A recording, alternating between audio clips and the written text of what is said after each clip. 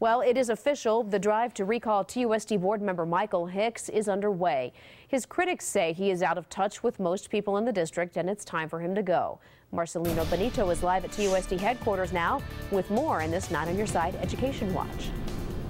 Jennifer, this all started thanks to David Morales, an outspoken blogger in the Latino community. He's the one who formed the group Citizens for Educational Excellence, the same group that today filed all the paperwork necessary to move this recall effort forward. Now, all they need are thousands of signatures.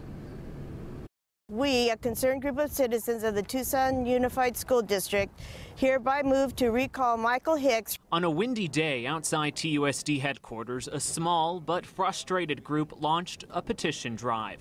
It'll take 24,000 signatures to oust Michael Hicks. Spreading lies, comparing MAS instructors to Penn State rapists and other just, you don't expect that kind of unprofessional behavior from a board member. Hicks's controversial comments, coupled with his vote to axe Mexican-American studies, just two of the reasons why the recall effort is moving forward. But Hicks believes this is about much more. Do you take it as a personal attack against you?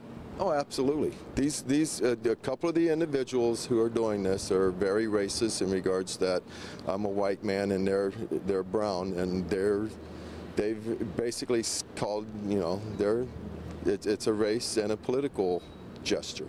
Hicks tells Nye on Your Side he's being bullied, but he stands by his votes and the work he's done, and he's not backing down. This is another bullying tactic. It's another distraction.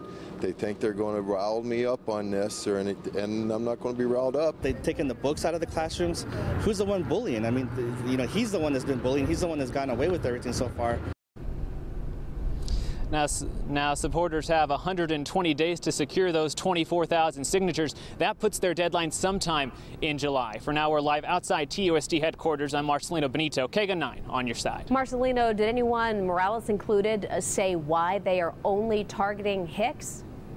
Well, actually, it's not just Hicks. Three other board members they are also targeting. That is Stegeman, Sugiyama, and Cuevas. They are all up for re-election this year, so they're hopeful the voters will kick them out and a recall effort won't be necessary. I see. So the only recall effort is against Hicks officially. All right. Thanks, Marcelino.